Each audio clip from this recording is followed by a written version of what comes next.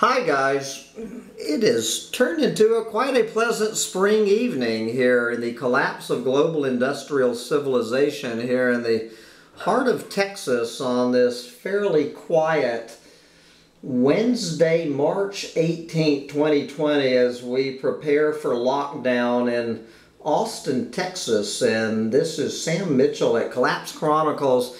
But as you probably know, this week we're doing a special series, the Coronavirus Chronicles, here on Collapse Chronicles. And as part of that series, I am very thrilled to have back, for the third time in a year, our good friend from Australia. We're going to go all the way down to Canberra, Australia, where it is my great pleasure to bring back Australian science writer Julian Cribb, who, if you have listened to our first two interviews, which I encourage you to, Julian writes about existential risks.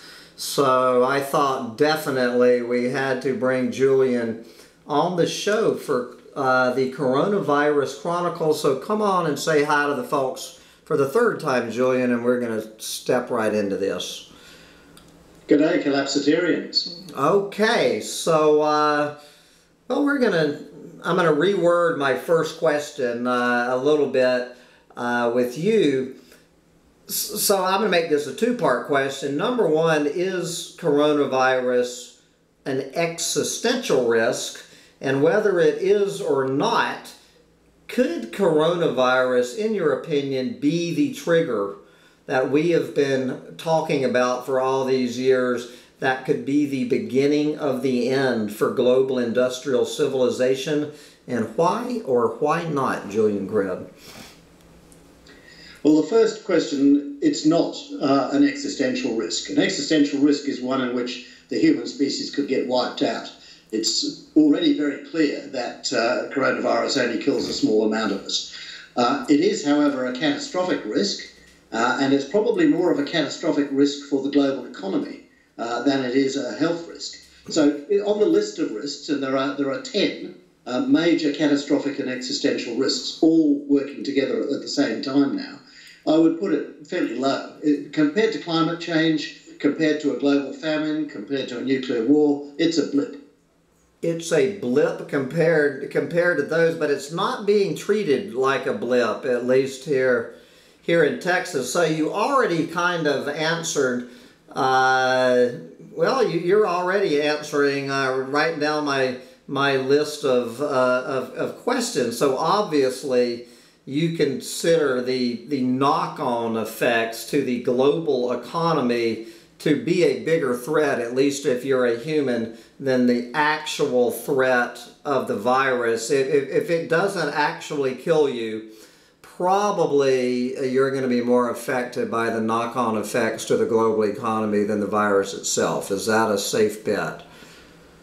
I would think so, but I also hope that, rather like the coronavirus, the global economy can recover quite quickly from the onset of the virus. I think it's a very resilient thing, the economy, and people will buy shares when they're cheap, and things will bounce back fairly quickly. But when is a good question. Probably not for a few months. So fairly quickly is a few months. I'd say the New York Stock Exchange doesn't like remaining depressed for too long. Its instinct is to buy when prices are low, and this is the opportunity. It's certainly the opportunity for physical silver, which is below $12 an ounce today. I've noticed for the first time in how many years, but that's a whole nother story. So so how are you reading this? You're the first person I've talked to from Australia. So give us the Australian perspective. How, I mean, good Lord, you guys were already reeling from those fires, right? And now you have coronavirus coming in as like a 1-2 punch. What's it do? What's going on down there in Australia? Well, basically, Australia is a very good case study because we started off with a major drought. A really serious drought where we're actually importing grain, which we normally don't do, things like that. The drought was followed by serious, extremely serious bushfires, the worst in our history. And now we've got the coronavirus. And what this illustrates is the issue of existential risk, you get a series of hammer blows, one crisis hitting after another. And in many cases, you're just not prepared for them. Governments are not prepared for them. They do not understand that it is a case of human survival in the long. The 10 existential risks that we are facing, only one of which is disease, are all coming together at the same time. At this moment, no government on earth has a policy for human survival. That's a bit of a worry. So, all right, let's just dive right into this whole thorny subject. Now, I am not that familiar with the Australian government's reaction. Tell us, just educate us a little bit about how the Australian government is reacting to this. Is it similar to what Donald Trump is doing up here? And do you think the government response to, we're going to limit this to coronavirus now, do you think what you're seeing is it overblown? Are they coming down too strong? Are they not reacting strongly enough to the threat? Or do you think they have it about right in Australia? Well, the Australian government came into this having been taken totally by surprise by the bushfire crisis. Right, so they were determined not to be taken by surprise twice, but they were. But we have not got enough test kits in Australia. We have got far too few intensive care units for nursing people who get the virus badly. So we are totally unprepared, rather like America. We came there too little and too late. And that means more people are going to die than needed to die, strictly. And if you compare us with what is happening in Asia at the moment, China, South Korea, Singapore, Hong Kong, they've all got on top of this virus by acting very quickly and doing a lot of testing and finding out who's infected. Now, both America and Australia are in the position of not knowing who is infected. Therefore, we can't control the epidemic. So we really are in a bad place. All right, you're hitting you need to back off with your, yeah, I don't know what you're, there you go. All right. I don't quite know why it does that. Okay. Anyway, all right. So, you're not in. Yeah, your camera likes to go back, and that's all right. Don't worry about it. So you are not impressed by. So basically, the lesson you're getting out of this, and probably not a surprise to you, is that the lesson that we can take is that governments are not prepared even for something of the level of coronavirus.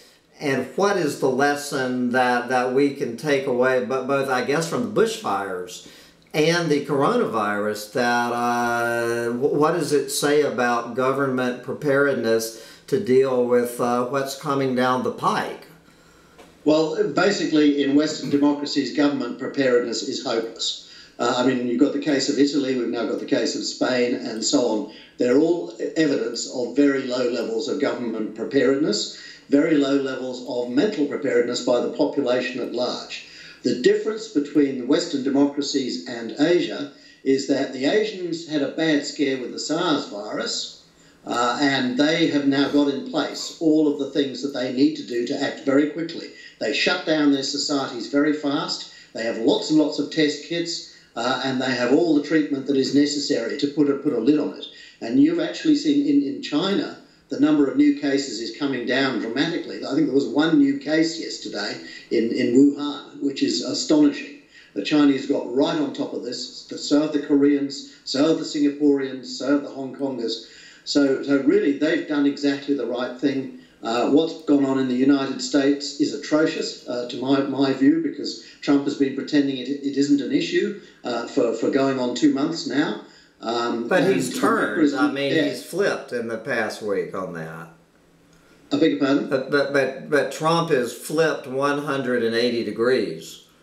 At least publicly. Whether he believes what he's saying or not is another matter. But publicly, to save his political career, he had to flip. Yes, absolutely. He was forced to do it because he was surrounded by people telling him he had to. But basically, you're seeing the price in both the United States and Australia of having a scientific illiterate at the helm of the country. These people do not understand science. They're totally unprepared when these things happen to find the right solutions, to activate the right processes within government. So more Americans are going to die because of that. And also the American healthcare system is in a bit of a mess, I gather. So more Americans will die as a result of that too. So it is going to be quite a serious issue for America to get that curve under control. And as you were saying earlier, the economic fallout of this, is the economic fallout going to last a lot longer than the actual direct health effects, in your opinion? What we don't know at this stage is how bad coronavirus is going to be in places like Africa and India. If there's an explosion, as there was in the 1918 flu pandemic in those countries, and it can be a slow-burning explosion because they don't travel as much as we do. So, it may take longer to get there, but it may then last longer circulating around the planet and coming back in new forms. You just can't predict that at this stage. This virus is too new. It's behaving unlike any other virus that we've seen. We're still getting the idea of what it is and how to control it. Yes, the economics is going to be painful, but I think the world recovery will shrug it off eventually, as will most people who get the infection itself. So I don't. This is not the end of the world in that sense, but the thing is, pandemics are part of this great complex of major catastrophic risks that humanity is facing. So resource depletion, loss of food security, nuclear weapons, all the new weapons that are going around, the collapse of ecosystems, and this virus starts with the collapse of ecosystems. So we should talk about cutting down rainforests, because that's where we get new viruses. We've got to stop cutting down rainforests. That's where all these new viruses are coming from at the moment. They're coming out of wild animals and they're going into humans, because humans and their livestock make up 97% of the biomass on the planet, right? So these viruses have got nowhere else to go. If the monkeys or the bats that have them are being killed off, the viruses have to move sideways into humans. Humans and those viruses are coming into contact for the first time, and that enables the viruses to jump species. So if we want to seal that particular wound off, we're going to have to stop cutting down rainforests. But do you see any evidence that we're stopping cutting down rainforests?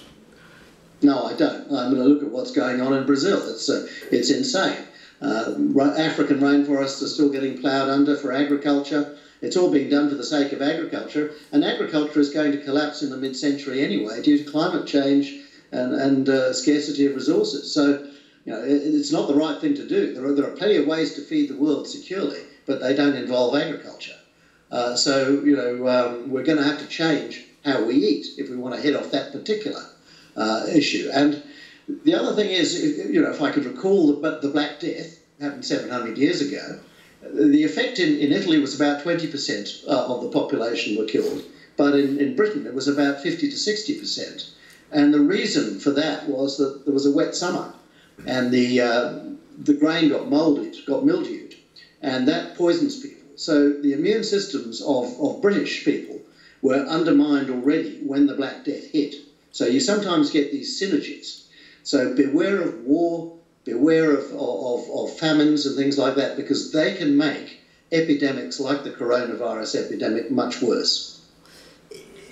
And we're going, well, at least the northern hemisphere. I mean, we're heading into summer. So I mean, if we don't have this cleaned up by the time the heat cranks up, it starts heading towards 100 degrees, well, about 42, 43 Celsius by the middle of May in Austin, and so.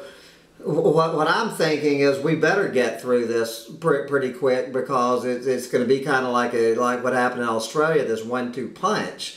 And if we're still reeling from coronavirus, we're going to start seeing these cascades of these different things. And that is the point about the 10 existential risks. There's always another one round the corner just waiting to hit you. and sometimes they're going to hit you all at the same time.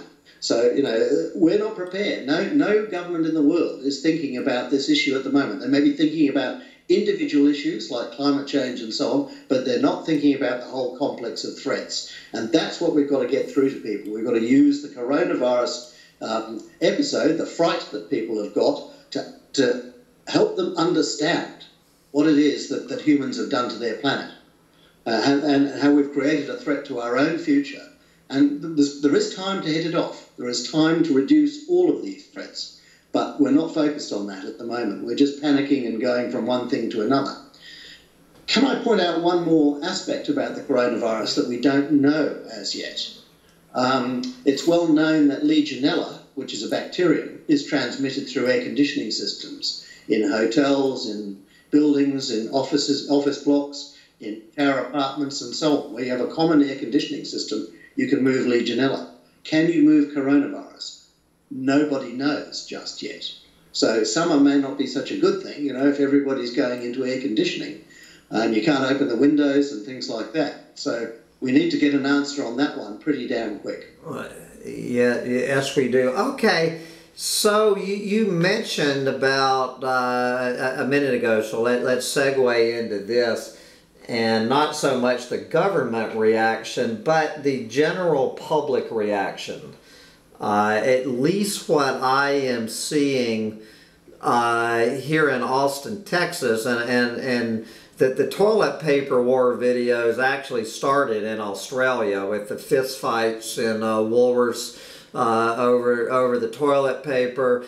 I am not seeing people learning a lesson about our relationship with the planet. I am seeing people in complete freak out panic, panic buying, hoarding, at least in the US.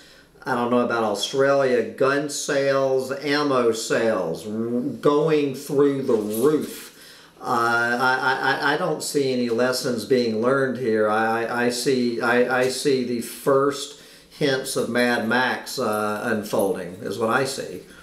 Well, you're quite correct, Sam. I mean, our populations, and yours in particular, have been trained by Hollywood to panic when there is a viral breakout. Because how many movies can you think of, where everybody goes into screaming panic and only 2 or 3 people survive? There's a ton of movies like that. We have actually scripted the panic for ourselves. Now, toilet paper is one thing, but at the moment there is no city on earth that can feed itself. So all of our food comes into cities by long, very fragile food chains. A whole lot of trucks and planes and ships bringing our food to New York, to London, to Paris, to Moscow, wherever it is.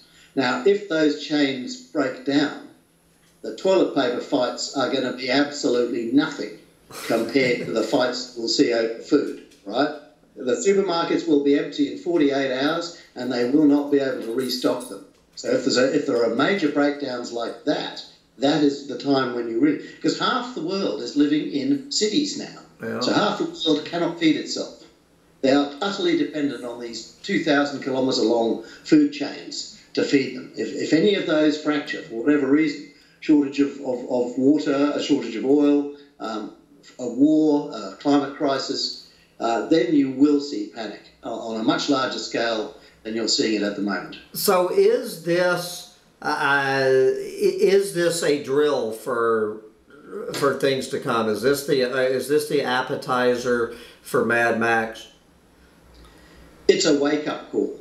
It is saying that we have damaged the earth so severely, and we are now so many, and our resource demands are so great, that we are creating a series of very unstable situations, whether they're disease situations or resource or food security situations. But we're going to keep on running into these kinds of things. For example, we're running out of water in a whole lot of, about a third of the world's countries are now, very, very short of water. And that means they're going to be very, very short of food. So you're going to see these catastrophes, unfolding like a series of dominoes. It's not one big catastrophe unless someone pushes the nuclear button, but there's going to be a series of these things going on, and climate is going to make them harder. Disease outbreaks will make them harder. we need governments especially to wake up that we are facing an existential threat to the survival of the human species. And one reaction from the government sector, I mean, do you think, you know, judging by what I'm seeing here, I mean, what's it going to look like when 2 billion people need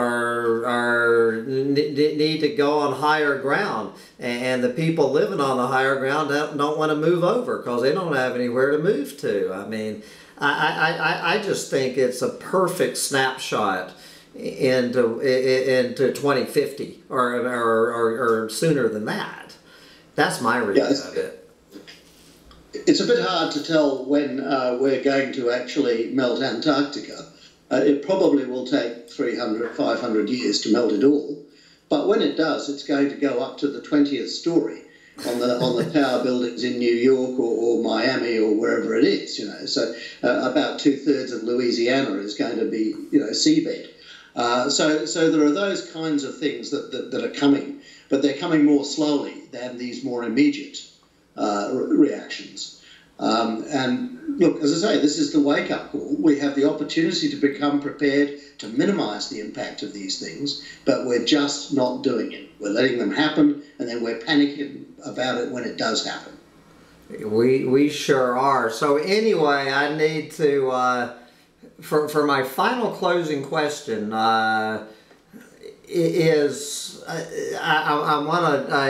this is one of the stories where I actually can try to find some lemonade in the lemons. Now, some people, I don't think you are one of the people, Julian, who is a fan of collapsing global industrial civilization and the economy. That you're not one of the deep green resistance movement pushing for that. Oh no, I'm not. I would rather humans survived, and I'd rather we managed our population down back to around about 2.5 billion. You know, everybody living in a reasonable standard of living and with enough to eat. That's going to take us 100 years to do that, if we don't have a catastrophe in the meantime. But look, there are upsides, there are bright sides to even the coronavirus. I mean, I'm predicting with everybody isolated, we're going to see a flowering of the arts. People are going to write books, plays, operas, you know, they're going to compose things while they're locked up in their homes. So that, you know, humans are very inventive creatures, and they find the way to make the best out of everything. I'm going to go away and bake some bread, you know, so I think that's a great thing to do when you're locked in your home. Oh, we just posted the first coronavirus poem, Ode to the Coronavirus. I just published here on Collapse Chronicles. I think a lot of these stories and poetry and songs are going to be fairly dark. We're going to see more dark, ironic humor in our art and music. But I'm talking more about the non-humans, and is this from the point of view of our fellow Earthlings? Can you imagine that they might be looking at this a little bit differently than humans and seeing a bright side to the coronavirus? The coronavirus is not going to even slightly reduce the human population. So unfortunately, our impact on the planet is not likely to be much reduced, although there will be a pause in our carbon emissions.